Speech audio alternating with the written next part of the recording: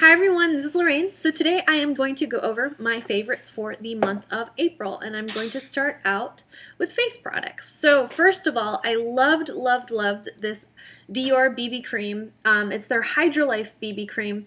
I know that they also make a BB cream that is their Snow collection. I'm not 100% sure what it's called, but I know it's a BB cream also. So I'm not sure the difference, but this one has been great. I like the color of it.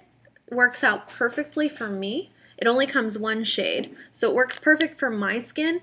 It just sits really nice on the skin. It does require a little bit of powder on top of it, but after using this for a week, I noticed that my skin looked a lot more radiant. So I love this stuff. So this is an absolute favorite.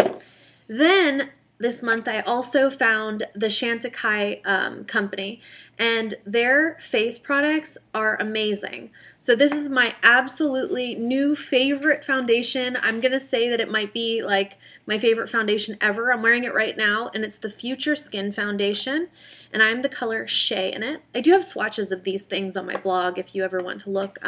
You can go to my blog by going to LorraineStanick.com. I'll post a link below. I loved their powder too. I'm not a big fan of pressed powder.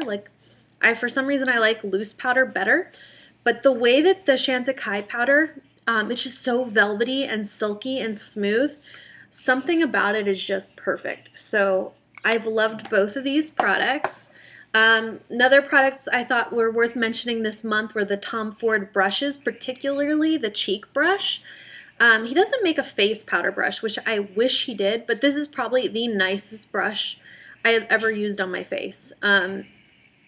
Sometimes I'll put my powder on with this brush, but definitely like my cheek products and everything, hands down the best brush I've ever used. So his eyeshadow brushes are really nice too, but this is definitely the standout brush is the cheek brush. So I thought I'd mention that. And then I also, because I like the Dior BB cream so much, I went to the Dior counter for some new skincare products. So my new skincare line at night is a majority Dior products, including this, which is their eye cream. And I will post what it's called down below because I'm not even gonna I'm not gonna butcher that right now. But this eye cream, my eye problems, I don't really have eye problems, but I wanted something that maybe produced a little bit more collagen in the eyes, not something that helped with puffiness because I don't get puffy under my eyes. And usually eye creams help with dark circles and puffiness. And this one is supposed to kind of produce collagen, and you can actually put it on the lids of your eyes because it's an uplifting one. And I've really liked it so far, so I enjoyed that. I've really liked this month too, which is the Origin Sunshine State Face and Body Sunscreen. I don't even know if they make this anymore. I tried to look online to see if I could tell you, but because I walk outside almost every day, I need some kind of sun protection. So I like to either spray my body, or because my body felt a little dry, I decided to use this. And what's nice about it is it doesn't smell like sunscreen.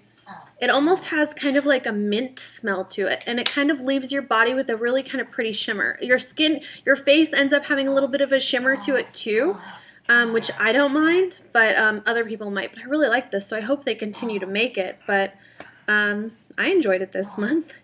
And then as far as eyes, I've been really liking putting a flesh tone color in my waterline. I used to do it a long time ago, and then I got lazy and I stopped doing it. But this one in particular is by Cargo. This one is actually a lip liner, but I just use it in my waterline. It's a really pretty, just kind of nude color. Worked out really nicely for me. And the eyeshadows I liked that I thought were mentionable this month, Soft Brown by MAC. This is a great all-over base color, just really nice. Handwritten is probably the perfect kind of crease color. It's really good.